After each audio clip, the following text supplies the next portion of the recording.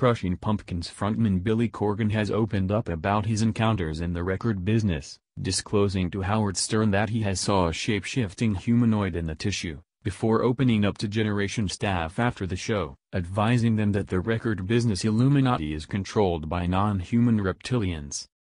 Reacting to a Howard Stern joke about reptilians, Corgan ended up noticeably genuine and stated, "Not to add to the trick, but rather I've had paranormal encounters throughout my life that kind of loan itself into that classification." Sounding astounded, Howard Stern urged Corgan to open up about the experience. "I'm turning red, I'm so humiliated," said Corgan, before clarifying, "We should simply say I was with some individual once, and I saw a change I can't clarify."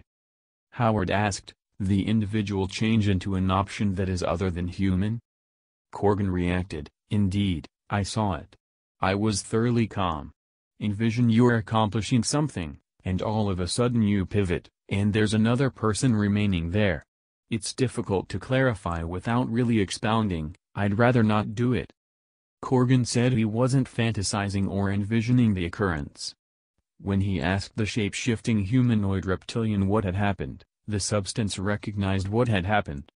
Howard asked, "What did they say they were, from another planet?"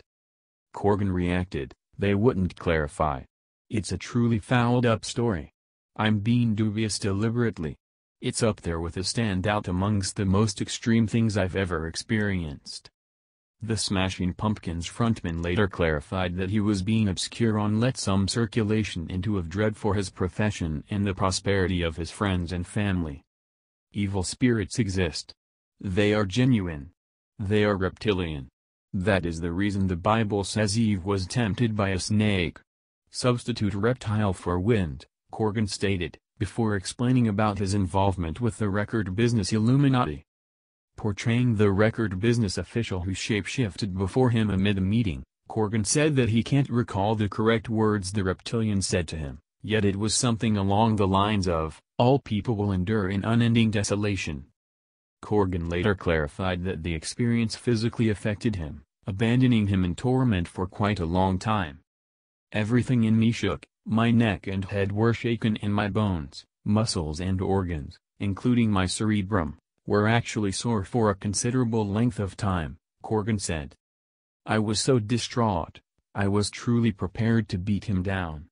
Mankind isn't taking this anymore, we are awakening, we are through with this program."